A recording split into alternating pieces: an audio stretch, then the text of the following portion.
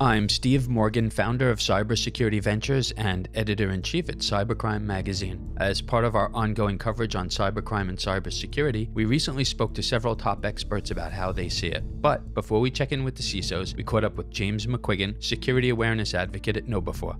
As I look back over the last 15 plus years that I've been working in cybersecurity, one of the things that I did early on and that got me very excited when it came to cybersecurity was educating people. Back then, it was before ransomware really took off. We were dealing with third-party supply chain attacks. We had the Target breach, we had OPM, and Facebook and LinkedIn getting attacked as well. Since then, yes, we've seen improvements in those type of attacks, but now with cyber criminals going after the humans, they have always been at the front line. Every day we're hearing about new attacks on organizations because they're getting in through social engineering. And so it's critical that from the organization standpoint, and for me, is getting the people educated, making them those human firewalls, that last line of defense, so that they have that awareness and understanding. It took a long time for people to get used to wearing seatbelts in cars, but now everybody does it. When they get in, it's automatic. And that's what we're having to work towards. It's just going to probably take a full generation to get there.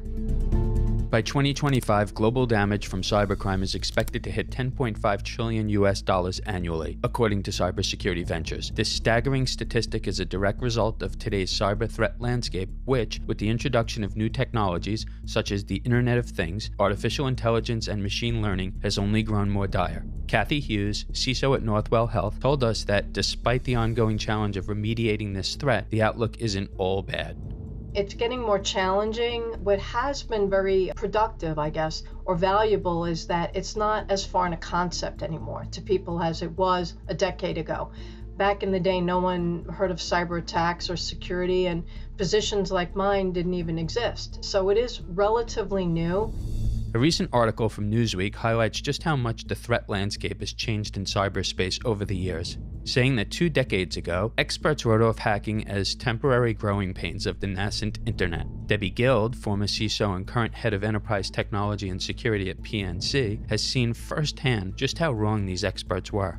I was preparing to do a presentation and I did some research on threat intelligence, and I was like, what existed before the FBI? Like, where did we get some of this information, back in the day? But threat intelligence started in the 1890s with Pinkerton, and they were looking for the old stagecoach robbers, and that was their threat intelligence back in the day. Believe it or not, we still have bank robberies going on today. So I now have to make sure that I am looking out for not only the bank robbers of the 1890s, but I also have to worry about distributed denial of service attacks. I have to worry about botnets. I have to worry about the Internet of Things. I have to think about any number of threats that can come from even good things like 5G. So you see some things change dramatically, but the motives stay the same. The threat objectives are still the same.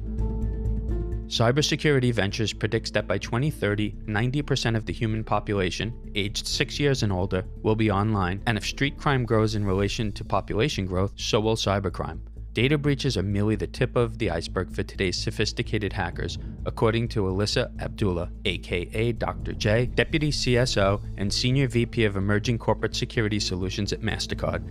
Everyone has a digital footprint. If you've been breached by a credit reporting agency, if you've been breached by a bank, if you've been breached by retail, your information is on the dark web.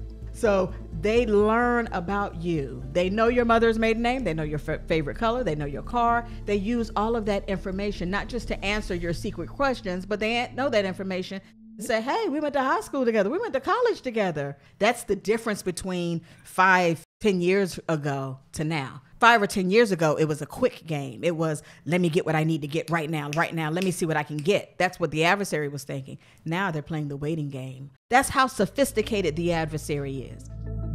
To address the question of how consumers can protect themselves from today's relentless cyber threats, we turn to Liz Joyce, former SVP and Chief Security Officer at Hewlett-Packard Enterprise.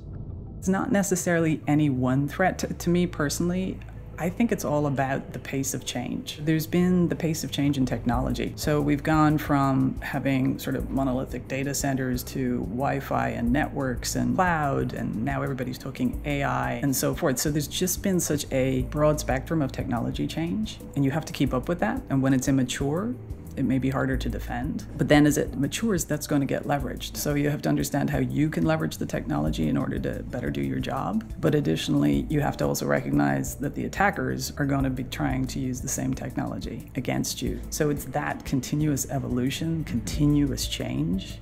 It's trying to keep up on all those different areas. I think that's the biggest issue. For more information on cybercrime and cybersecurity, including the latest facts, figures, and statistics which convey the magnitude of the threat we're up against, visit us at cybersecurityventures.com. This special production is sponsored by KnowBe4, the world's first and largest new school security awareness training and simulated phishing provider that helps you manage the ongoing problem of social engineering. To learn more about our sponsor KnowBe4, visit KnowBe4.com.